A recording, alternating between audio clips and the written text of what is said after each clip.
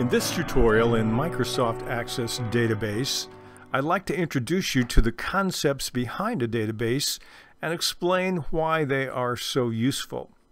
There are some people today who see the power of a program like Microsoft Excel and wonder, why would I ever want to create or use a database when a spreadsheet can do so much? Let me show you a couple of the great advantages of putting information into a database. I'm going to click here on this form that I have in the database I created. It's called Voucher Applicants. Our church has the wonderful opportunity of helping people from time to time, and this is a way of tracking how we do that so that we can help people wisely and often. So what we have here is a list of the applicants. Right now we have Santa Claus. He's an applicant, and if I click on the down arrow in the find, we have the Easter Bunny. Now, one thing you notice is if I go in on any of these boxes to try to edit them, I can't. They're frozen because I have to click on Edit this recipient in order to change. So I'll click on that button. We'll change the zip code here. Maybe that should be a 4. And then we'll click on the arrow to go to the next record. And the next one is blank. But when I'm in an existing record, this prevents me from overriding it, which is a nice feature of a database. We also have the opportunity to find different records. We can add a new recipient simply by clicking on this button here. It creates a new blank record. Or we can create a voucher for any person we want. I'll click on Create Voucher. And here it has the ones we've done. We did one for Santa Claus back in 2011. If I click on Next Record, we did one for Easter Bunny in 2017. I can click on Add Voucher to add another one to somebody else. Or I can edit the current voucher. Again, it gives me opportunity to move from one to the other. Basically, databases are tables that are hooked together. Let me close this one out and show you how they look. Right now, my main table is a table with vouchers.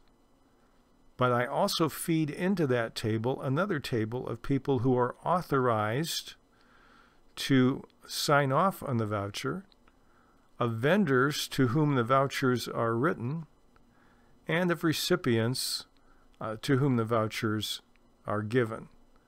And so we have the opportunity in Access to create multiple tables where you don't have to keep repeating the same information over and over. Once I have a vendor in here, all it does is look up the vendors, and I never have to manually put the name in again. It's part of the garbage in, garbage out. Now the screen you see is a main option screen. It lets me go to my voucher request table when I can do things with vouchers, as you just saw, or it lets me go to my recipients table where I can change the recipients as well.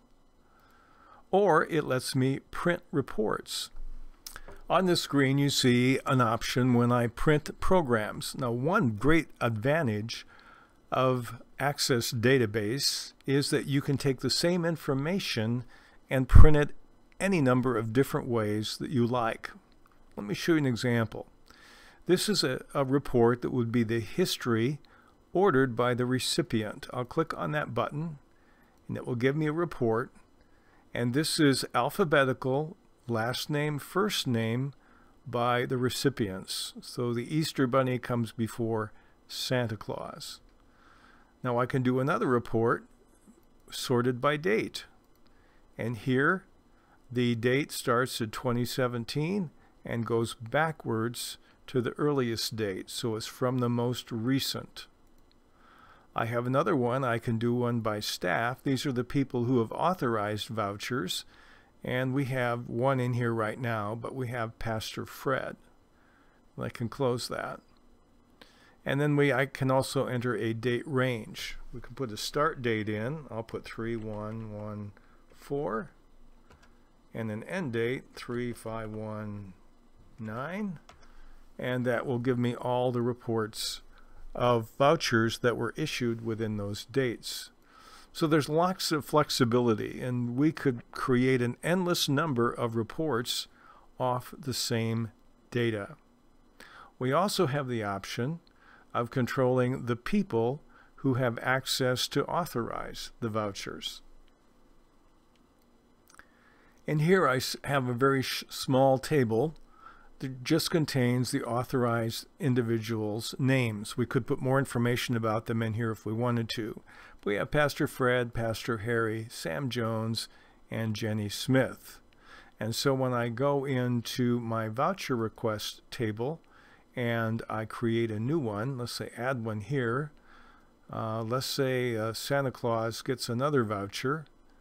And let's say the vendor is a gas station here. If I go authorized by, it will only give me the names in my authorization list.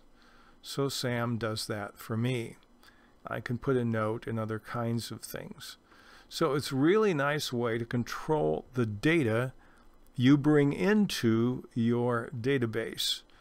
So only what you want goes in there. No misspellings, no changes.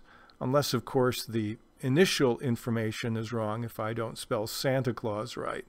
But once I have information in there, it's repeated over and over, and I don't have to retype it or rekey it or recheck it for clarity.